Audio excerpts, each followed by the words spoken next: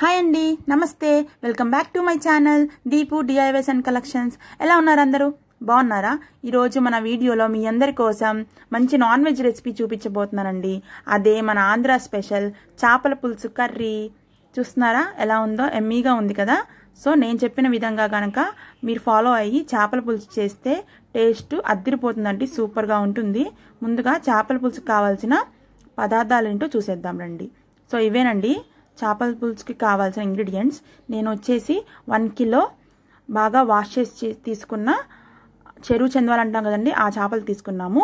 ఇప్పుడు వచ్చేసి టమాటా 2, కొత్తిమీర, కరివేపాకు, ఇది వచ్చేసి చింతపండు అండి, ముందే నానబెట్టుకోవాలి. ఇది వచ్చేసి ఆనియన్స్ అండి, 2 ఆనియన్స్ ఇలా ఫైన్గా చాప్ చేసి తీసుకున్నాను నేను. ఇవి వచ్చేసి గ్రీన్ చిల్లీస్ అండి, ఒక 5 to 6 గ్రీన్ చిల్లీస్ని ఇలా పొడుగ్గా చీల్చుకొని తీసుకుందాము. సో ఇవన్నీ చేపల పులుసు కావాల్సిన ఇంగ్రీడియంట్స్. ఇవి వచ్చేసి మసాలా అండి, మసాలాకు కావాల్సిన ఐటమ్స్ అల్లం, వెల్లుల్లి. ఇవి వచ్చేసి ధనియాలండి, 2 స్పూన్స్ ధనియాలు తీసుకుందాము. ఇవి వచ్చేసి చెక్క, లవంగాలు, 2 యాలకులు తీసుకుందామండి. సో ఇది మసాలా ప్రిపేర్ చేసుకోవడానికి. సో ఇవేనండి మన చేపల పులుసుకి కావాల్సిన ఇంగ్రీడియంట్స్. సో సింపుల్గా ఈ ఇంగ్రీడియంట్స్తోనే మనము చేపల పులుసు అనేది ప్రిపేర్ చేసేసుకోవచ్చు. సో ముందుగా మనం మసాలా ప్రిపేర్ చేసుకోవాలి. సో మసాలా ప్రిపేర్ చేసుకోవాలంటే బ్లెండర్లో మనము అల్లం, వెల్లుల్లి, లవంగాలు, ధనియాలు, చెక్క, యాలకులు ఇవన్నీ వేసి లైట్గా వాటర్ వేసి బ్లెండ్ చేసుకుందామండి. ఈ విధంగా మిక్చర్ అనేది తయారవుతుంది. ఇప్పుడు ఇలాంటి వెడల్పాటి చేపల సెట్ పెట్టుకుందామండి. చేపల సెట్ అంటే మీ అందరికి తెలిసే ఉంటుంది కదా. సో ఈ విధంగా ఉంటుంది. పెట్టుకొని ఒక 4 to 5 స్పూన్స్ ఆయిల్ వేసుకొని హీట్ చేసుకుందాం.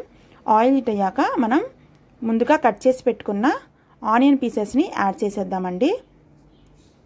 2 ఆనియన్స్ సరిపోతాయండి. ఇప్పుడు వచ్చేసి గ్రీన్ చిల్లీస్ యాడ్ చేసుకుందాం.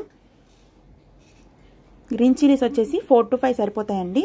ఈ విధంగా చీల్చుకొని యాడ్ చేసుకుందాం గ్రీన్ చిల్లీ. సో ఫ్లేవర్ అనేది బాగా పడుతుందండి చేపల పులుసుకి. సో విధంగా ఒకసారి మనం స్టిర్ చేసుకుందామండి. సో ఇప్పుడు ఆనియన్స్, గ్రీన్ చిల్లీస్ మంచిగా ఆయిల్లో రోస్ట్ అవుతున్నాయి. సో ఈ విధంగా రోస్ట్ చేసుకుందామండి, పచ్చి వాసన పోయేలాగా ఒకసారి స్టిర్ చేసుకుందాం మన ఆనియన్స్ని, గ్రీన్ చిల్లీస్ని. సో ఈ విధంగా చూస్తున్నారు కదా. ఈ విధంగా రోస్ట్ చేసుకున్నాక మన నెక్స్ట్ ఇంగ్రీడియంట్ వచ్చేసి పసుపు యాడ్ చేసుకుందామండి. సో నేను ఎప్పుడు చెప్పిందే కదా, పసుపు యాడ్ చేస్తే హెల్త్కి చాలా మంచిది. పసుపు యాంటీబయాటిక్ కూడా కదా.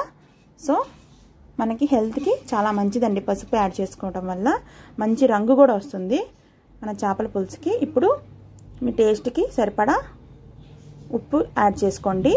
సో ఉప్పు యాడ్ చేసుకుంటే గ్రీన్ చిల్లీస్ అండ్ ఆనియన్స్ త్వరగా మగ్గిపోతాయి. సో మన చేపల పులుసుకి సరిపడా ఉప్పు అనేది యాడ్ చేసేసుకోండి మీరు. ఇక్కడ నేను 1 స్పూన్ ఉప్పు వేసాను, మీరు మీ టేస్ట్కి తగ్గట్టుగా వేసుకోండి. ఇప్పుడు కరివేపాకు వేసుకుందామండి. సో పులుసు కూరల్లో కరివేపాకు యాడ్ చేస్తే ఫ్లేవర్ అనేది చాలా బాగా వస్తుంది. ఒక 10 రెమ్మల దాకా కరివేపాకు రెమ్మలు యాడ్ చేసేసుకోండి. కర్రీ లీవ్స్ యాడ్ చేసుకొని ఒకసారి బాగా స్టిర్ చేసుకుందామండి. మన నెక్స్ట్ ఇంగ్రీడియంట్ వచ్చేసి టమాటా అండి. 2 స్మాల్ సైజ్ టమాటాలు తీసుకున్నాము. 2 సరిపోతాయండి ఇది. సో గ్రేవీ కోసం టమాటా యాడ్ చేసుకుందాము. బాగా పండిన టమాటాలు అయితే కర్రీకి మంచి ఫ్లేవర్ వస్తుందండి మన చేపల పులుసుకి.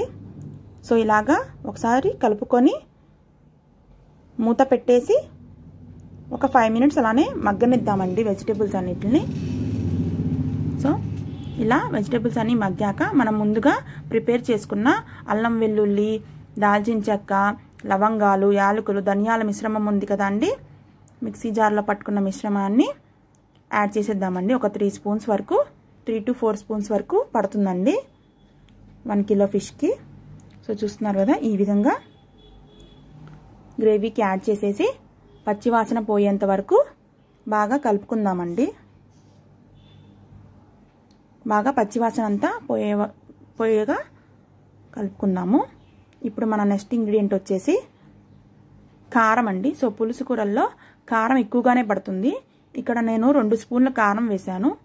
మీరు మీ స్పైస్కి తగ్గట్టుగా కారం అనేది చూసి వేసుకోండి. నాన్ వెజ్ రెసిపీస్లో కారం అనేది ఎక్కువగా పడితేనే బాగుంటుందండి. నీసు వాసన రాకుండా కర్రీ అనేది కమ్మగా వస్తుంది. సో కారం వేసుకున్నాక మన ఉల్లిపాయలకి వాటికి బాగా పట్టేటట్టు ఒకసారి స్టిర్ చేసుకొని సెట్ అవ్వనిద్దామండి కారాన్ని. ఇప్పుడు ముందుగా వాష్ చేసి పెట్టుకున్న చేప ముక్కల్ని ఒక్కొక్కటి ఈ విధంగా యాడ్ చేసుకుందామండి గ్రేవీకి. సో చూస్తున్నారు కదా, నేను ఇక్కడ వచ్చేసి చెరువు చందవాలు అంటాం కదా, ఆ చేపని తీసుకున్నామండి. టేస్ట్ చాలా బాగుంటుంది ఆ చేప. ముళ్ళు కూడా చాలా తక్కువగా ఉంటాయి. సో చిన్నపిల్లలు ఈజీగా తినేయచ్చు ఈ చేపని. సో ఈ విధంగా పీసెస్ అన్నిటిని మన చేపల సెట్లో సెట్ అవ్వనిద్దామండి. ఇప్పుడు ఒకసారి టర్న్ చేసుకుందాము. సో ఆ గ్రేవీ అనేది చేప ముక్కలన్నిటికీ బాగా పడుతుందండి. ఈ విధంగా చిన్నగా టర్న్ చేసుకోండి. ఈ విధంగా పీసెస్ అన్నిటిని మనం తిప్పి పెట్టుకుందాము. సో గ్రేవీ అనేది బాగా పడుతుంది ముక్కలకి, చేప ముక్కలకి. చూస్తున్నారు కదా, ఈ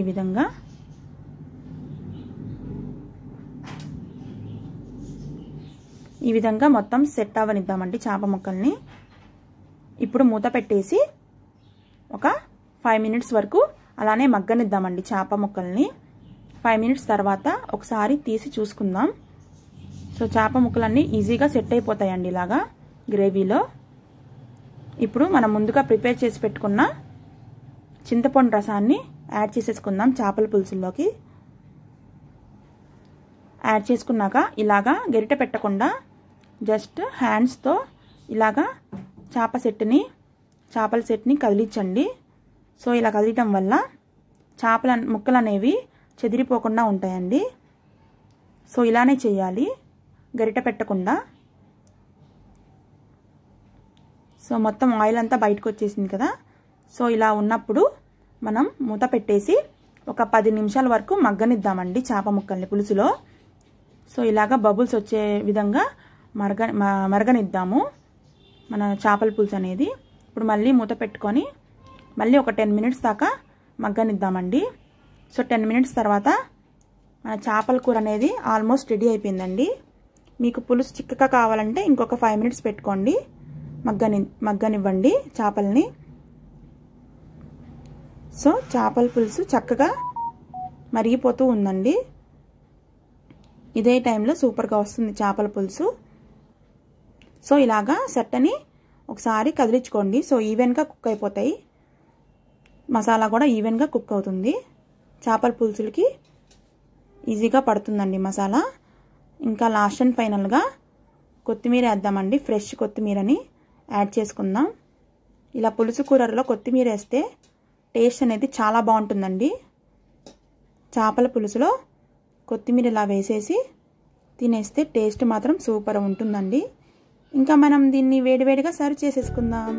సో చూస్తున్నారు కదా, ఇలా ఒక స్టీల్ బౌల్లో మనం చేపల పులుసుని సర్వ్ చేసుకుందామండి. హాట్గా సర్వ్ చేసేసుకుందాం. ఇలా పైన పులుసు వేద్దామండి. సో చూస్తున్నారు కదా, ఎమ్మీగా ఉంది కదా. మీరు కూడా నేను చెప్పిన విధంగా కనుక చేపల పులుసుని చేస్తే చాలా కమ్మగా ఉంటుందండి. సో ఈ విధంగా నూనె అనేది సపరేట్ అయిపోయి రెడ్ కలర్లో చూడంగానే తినేయాలనిపించే అంత ఎమ్మీగా ఉంటుందండి చేపల పులుసు. టేస్ట్ అయితే సూపర్ ఉంటుందండి. నేను గ్యారంటీగా చెప్తున్నాను. ఇప్పుడు గార్నిష్ కోసం పైన ఫ్రెష్గా కొరియాండర్ యాడ్ చేసుకుందామండి. ఒక లెమన్ పీస్ యాడ్ చేసుకుందాం.